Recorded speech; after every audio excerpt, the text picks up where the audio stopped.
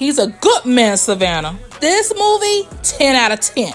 So you got a guy who's a real estate agent, right? He has money. He introduced this girl that he met to a new life. He's seeking some help from his past, but she ran into her old ex, start texting him. They start meeting up, baby. But things coming full circle when homeboy is coming to the real estate agent trying to invest. So he goes out of town and he goes into his house. He closed the deal and came home early.